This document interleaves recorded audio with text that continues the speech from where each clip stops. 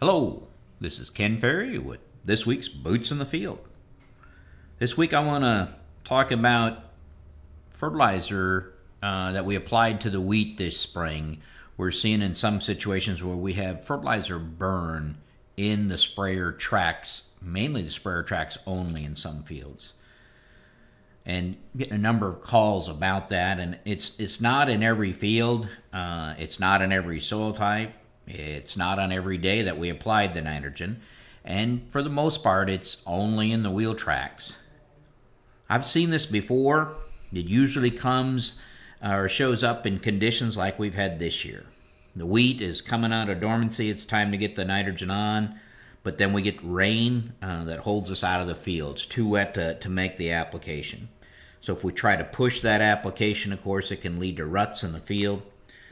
And then we get a break in the weather, just like we did this year, where we get at least frozen mornings that we can get out in that wet soil and keep the machine from cutting in.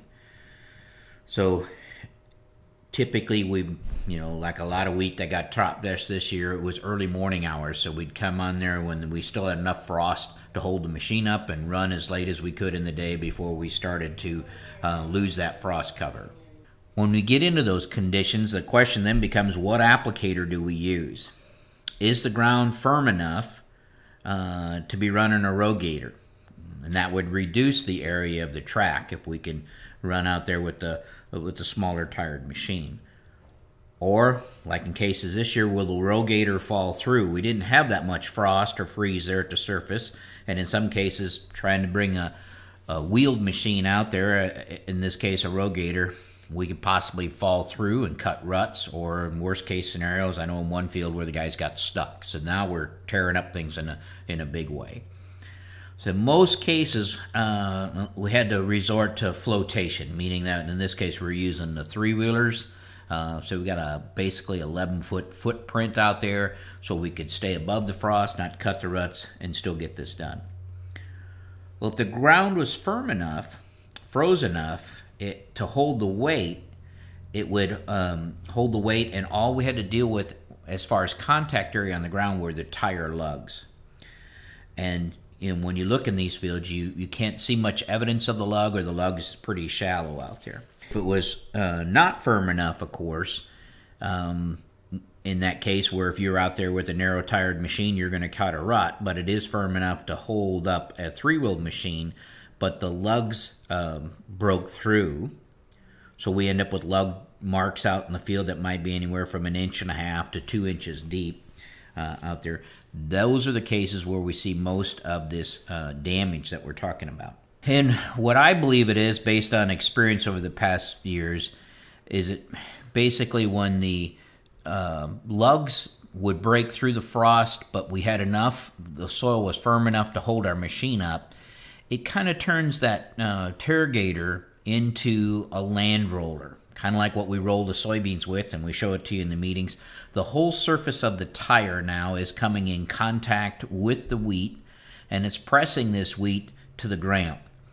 So as we pass through, we do have the wheat basically pressed to the ground, and we're making our nitrogen application.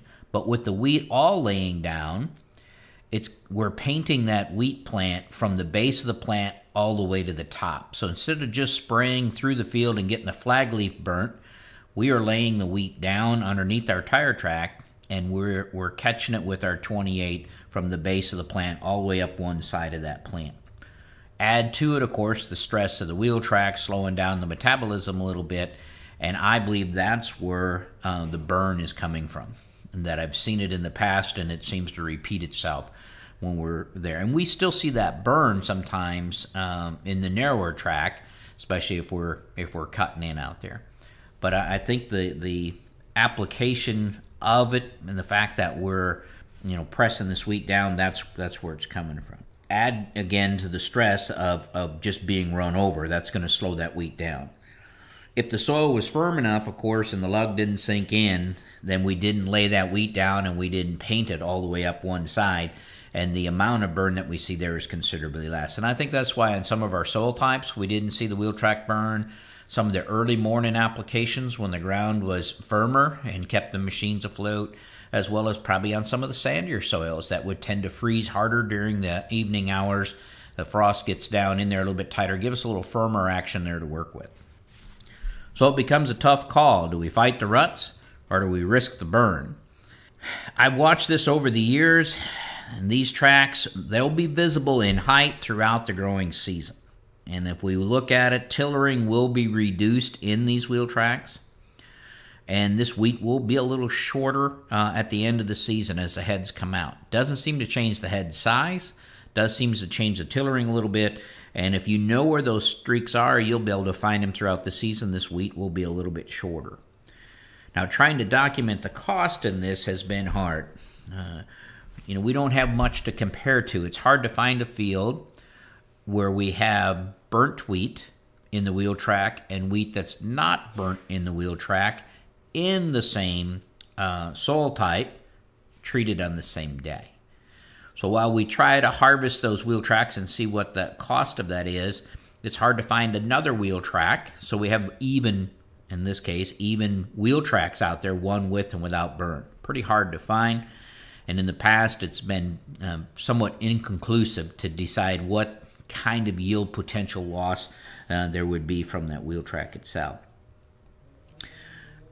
So at best, as I look at past plots that we've taken out or experiments where we're trying to make this, there might be anywhere from a 0 to a 5% reduction in yield in that track where the sprayer ran.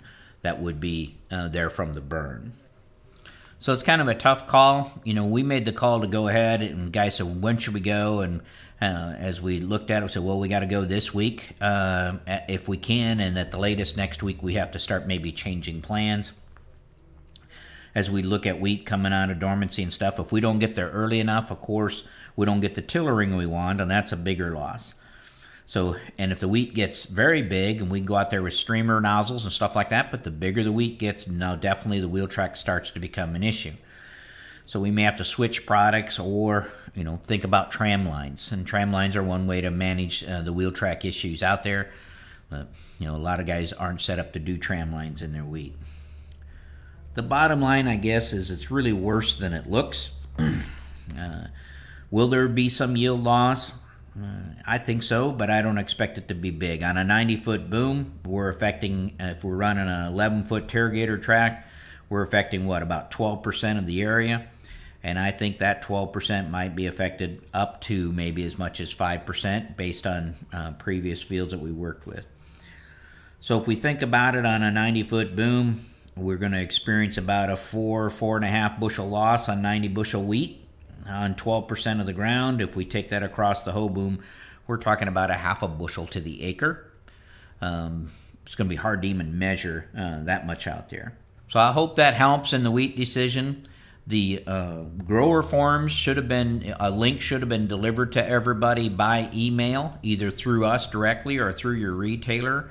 And then remember the grower form, we're asking you to spend some time, click on that link and go in there and fill the information out about your operation so we can do a better job in here writing your fertility recommendations. So that data goes nowhere but in-house, and it helps us to know what programs you're working with, what starters you're working with, and that type of thing. So it's all geared on helping us make you a better recommendation. So before we get busy in the field, if you guys would stop and fill out the grower form report, click on that link that's been sent to you and get that information back to us. It would be a big help, and it's going to help you in the future itself. So with that, hope it helps. Keep her safe, keep her moving.